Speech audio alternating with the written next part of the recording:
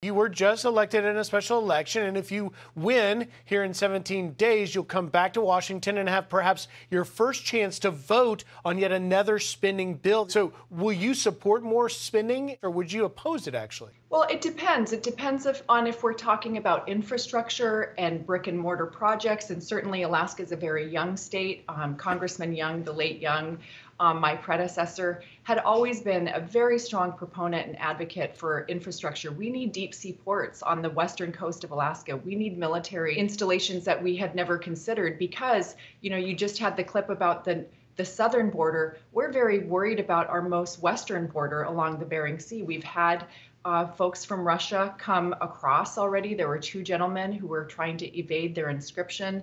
And we certainly need to be investing as much as we possibly can in terms of military and other ways in Arctic infrastructure. A few weeks ago, about a month ago, the Coast Guard Admiral of Alaska informed us that off the coast of Alaska in U.S. waters, or very close to U.S. waters off of the Aleutian chain, we have seen Russian and Chinese ships in formation practicing right off our shoreline or even within our waters. And there was some preliminary communication with them, not really much dialogue, and then the ships turned around. But that is a clear indication that we are in their crosshairs in the Arctic.